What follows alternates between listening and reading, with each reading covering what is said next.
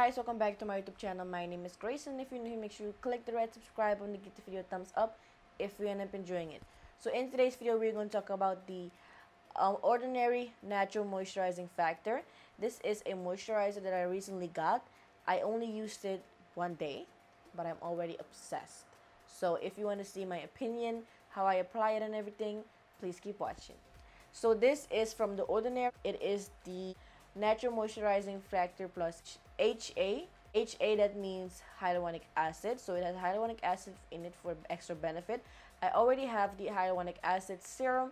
If you want an extra boost of moisture, you can just apply it before and then apply your moisturizer after, just so the hyaluronic acid has something to really suck up. So this says apply after serums as needed for effective surface hydration. If irritation occurs, cease use and consult physician. So this can last you 12 months. Like on the back, we have a jar with 12 months on it, and this is 100 milliliters. It looks like this.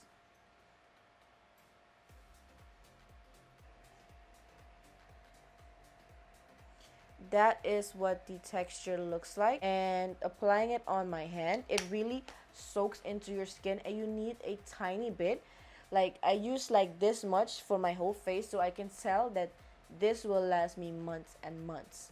And I already used it today after my ascorbic acid serum. That is a vitamin C serum with alpha arbutin I just recently started using. But applying it on my hand, you can already see that it's really soaking into the skin, and it's super moisturizing. I have oily skin, like my T-zone is usually oily and my forehead, and my chin is not oily. But and then at night I like to add a moisturizer, you know, just after my serum. I used to use the, how's it called, the Inkilist A, B, and C, or what it's called, or C, D, and E, some kind of moisturizer.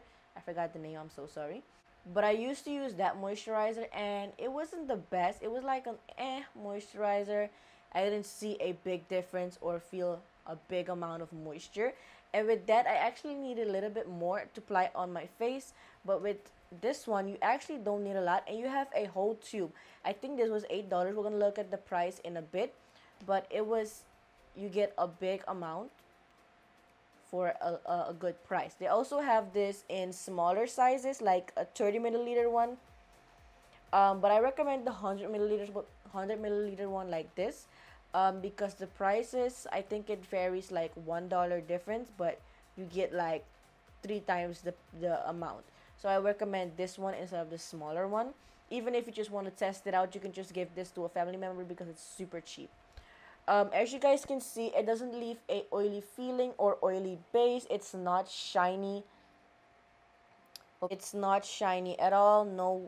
No shiny layer. It sinks into the skin. I've washed my face with the Shea Moisture African Black Soap. If you haven't seen that video, make sure you watch that. It's a super good soap. And then I used the ascorbic acid after, and then applied this moisturizer. The ascorbic acid is for my dark spot. I actually have a few dark spots, and I want to just get rid of it. And I just recently got a few products. I also got the lactic acid. I have been using the lactic acid in the past. I'm also going to make a video. It's the lactic acid 10%. I used the lactic acid 5% in the past, but enough of that. We're going to look at the price on Sephora. I'm looking on my phone at Sephora, and the 30 milliliter is $5.80, and the big one is $7.70. So it kind of differs, like a $2, $1.90. It kind of, yeah, a kind of a $1.90 difference. For that $1.90, I would go with the big one, because it's like 3 times the amount, because the small one is 30 milliliters and the big one is 100 milliliters.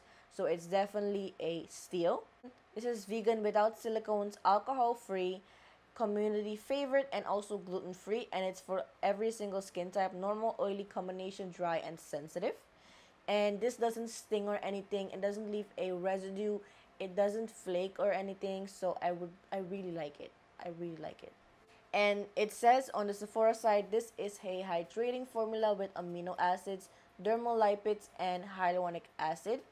and this is a solution for dryness. So if you have dry skin, I would recommend to use the hyaluronic acid serum with this moisturizer, because this moisturizer gives you moisture. But if you want like extra boost, you can use it with the hyaluronic acid, like the pure serum from the Ordinary, because it will really soak the moisturizer into your skin if you're really suffering from dry skin or something. This is non-greasy hydration that acts as a direct topical supplement of natural moisturizing factor components.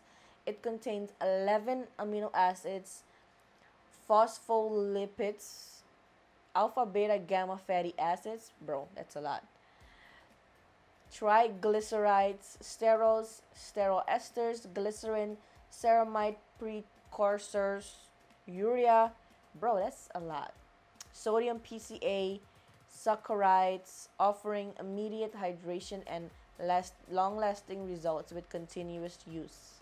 And how to use is just basically simple. After your serum, any type of serum, if you're using the niacinamide and want to follow up with this one, then you use it. Or if you're using the ascorbic acid or any type of serum, make sure you do a patch test before you try it, maybe like on your palm or something, with and without the serum, to see if it flakes for you. It might flake with another serum from another brand, so make sure you test it out to see if it works well. And looking at the reviews, a lot of people like it. They said it's a very good combo for acne prone skin. It's a great light moisturizer, and I agree. It's a great light moisturizer, and also in the description it says a non-greasy formula, which I totally agree with. It's not greasy at all. Somebody said, I love this moisturizer. I have oily skin and this is absolutely amazing. It moisturizes my skin and it makes my skin feel soft. It absorbs really quickly and doesn't leave my skin feeling greasy. I'm totally agreeing with everything this person said. So with that being said, I would definitely recommend this moisturizer. This is a super good moisturizer. Even if you're just starting off with your basic skincare routine, this is just a good moisturizer. It has good ingredients in it, so yeah, definitely recommend this. And make sure if you want to get this, just buy the big one instead of the small one. I will leave a link in the description from Sephora if you want to get this one. But yeah, that was basically my quick review about this good moisturizer. If you guys enjoyed this video, make sure you give the video a thumbs up, subscribe to my YouTube channel, and click the bell beside it so you'll be notified whenever I post a new upload. And I will see you guys in my next video. Bye.